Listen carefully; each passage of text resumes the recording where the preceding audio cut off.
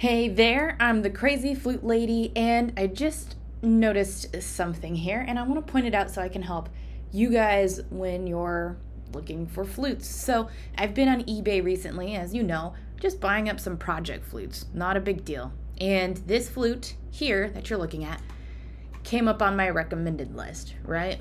Now, this says it's the nickel-plated C Yamaha flute with the straight and curved head joint. Now, here's the picture that they put on there, right? And I was on sale for $90. So my thought was, I should get this now. I just recently did a piece for the Flute Center of New York covering the Yamaha with the straight and curved head joint. And I'm thinking to myself, there's no way this is legit. Now, if you weren't a person like who hasn't handled a lot of flutes, how can you tell if this flute is fake or real? So I want to show us some things we can look for, okay? So first, it doesn't even tell us which model it is. All right, that's a struggle. A good way to do things is like check things. So the Flute Center of New York, they have almost every flute under the sun. So they have one Yamaha type of flute that has a curved head joint. I went ahead and found it for us, okay? It's here. That's the only one, okay? Just the head joint itself is more than the flute with the head joint. Also, they are sold separately. You only get the head joint here. Okay, with that in mind here, we'll come back to this. This says it has both. Okay, so maybe this person bought this. When you go down to your details here, it says it's brand new. Okay. Should be the same in a retail store. All right, but they don't actually send us, you know, there's no pictures of the box, only the flute. Okay. You know, when you zoom in, oh, it looks pretty nice. It looks legit, kind of, right? So still, how would you know? So comparing the head joints, let's click this without looking at price. You know, it looks pretty well the same. Let's see if there's one just of the head joint. There's no markings. It's got a plastic thing, which kind of, to me, but if you weren't buying flutes a lot, I don't think you'd really think anything of it, except for that it protects the tenon here. There's no markings on this here, so it would look like it's legit, right? Let's continue looking on even further. Okay, so let's take a look more at the body then. Open hold flute. Most student flutes are not open hold, especially if they're coming with the curved head joint. The curved head joint are for those younger, smaller kids, right? This is not for adults, full-size adults. So open hold, that's pretty big. Okay. This curved head joint only goes to the model 222. So why don't we take a look at that flute particularly? Here is the student model 222. Look how much this flute is. Not even comparable to the flute they have there. Okay, when you look at this one, closed hole flute. It is closed hole. Okay, what else do you think we could find? Another thing, the Yamaha, I don't know if I can zoom out on this.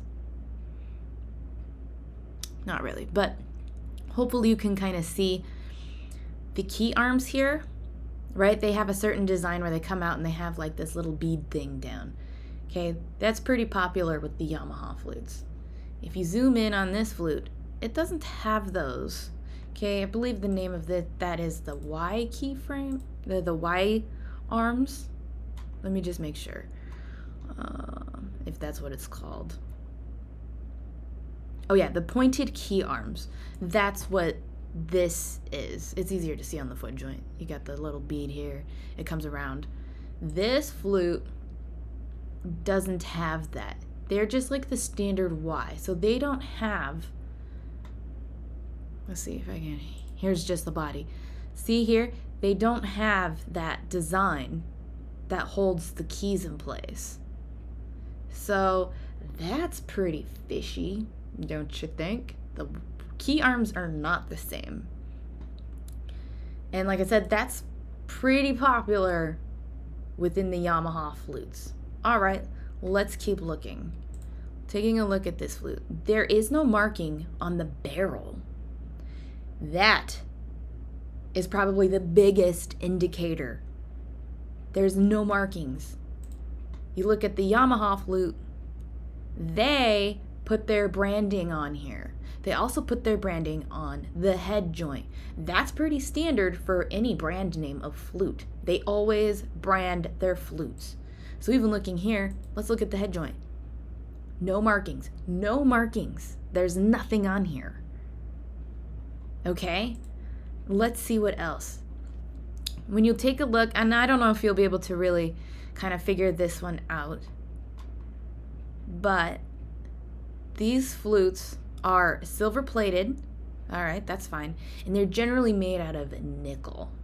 Nickel. All right? This one, you'll have to read down to see what its material is made out of. It's not quite nickel. This is the material used in your cheap Amazon type flutes, the ones that are between $75 and $99. This is what they're made out of. And this material is not nearly as durable as the nickel and what your standard flutes are made out of.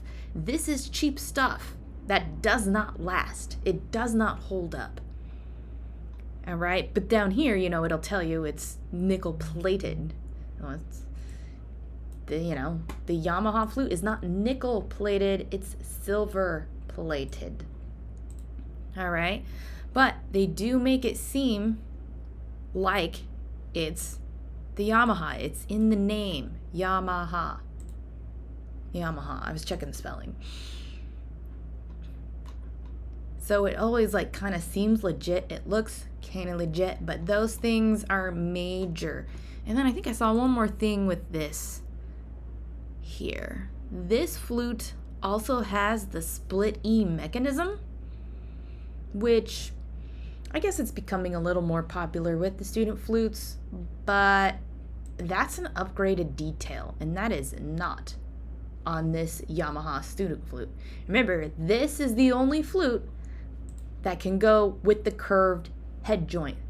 You can't take any other model to place it on. So this flute here on eBay, marked for $90, is fake. So when you're looking around for instruments and you're on the marketplace, Amazon, because Amazon will have things just like this, or eBay, and you're looking for a brand new flute, those are things you need to check for. If you're getting a new flute, I wouldn't even risk that kind of thing. I'd go straight to a retailer, because also if you get your flute on Amazon or eBay, you don't get the warranties, and you're gonna want the warranties. Even if you don't need it, get it at a legit retailer. Anyway, I hope this video helps. I don't want to see anybody falling into these traps, not knowing of what they're actually buying. If you have any questions, just let me know. I'd love to help. All right, thanks for joining, and I'll see you next time.